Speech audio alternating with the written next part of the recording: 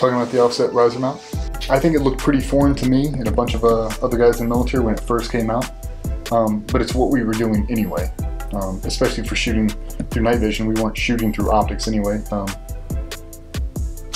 That was never a thing. It's possible with this. I don't think it's the best thing. I like this for daytime shooting because it gives me a heads up attitude. It corrects body posture and everything else. If you remember back to, see my memory serves me right, October 3rd, 93, Black Hawk Down. They were running Car 15s, but they had a carrying handle, the iron sights, with aim points mounted on top of them.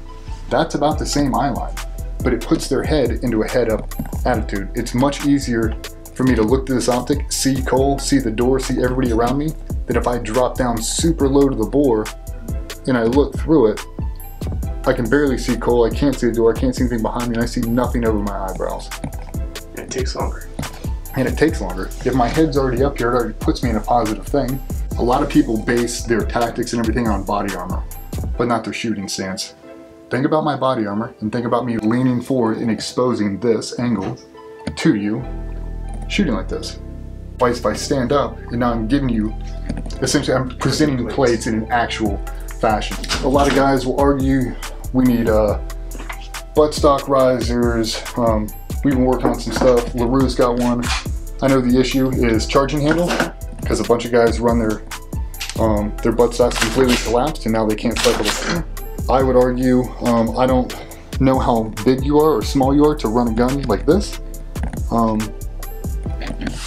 But if you extend your buttstock, it's fine. Just look how uncomfortable I look trying to shoot this thing. Like, I feel like a victim. I do. I feel like a victim until I extend it.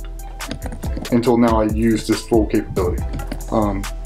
More points of contact, like it makes me feel more secure in this platform because I can hold it like it's designed to be held. We've all seen those guys that run around and do CQB like this. You're not managing anything like that. Extend your buttstock and get a positive purchase on the rifle. In this heads-up display, this cheek weld, in our opinion, it's a thing of the past. I don't need a hard cheek weld because I'm not taking precision shots. It's a combat platform. It's made for CQB. That's what we're running and gunning for. The cheek weld thing's not a huge concern of mine. I mean, we've been running these things forever, but no buttstock riser, and I love it. I'm keeping my head up to look at you and I'm snapping it into my eye line. I'm securing it onto my collarbone and I can see my red dot. I don't have to drop down and do one of these weird head release things. I can leave it on my eye line and drive it out and it's there. Now we can take shots. I don't have to sling my head over. I shouldn't, at least that's what we teach now. If I leave my head fixed and I stare right at that board and I drive it out of my eye line and seat it, the red dot meets my eye. I don't search for the red dot. This allows me to have that.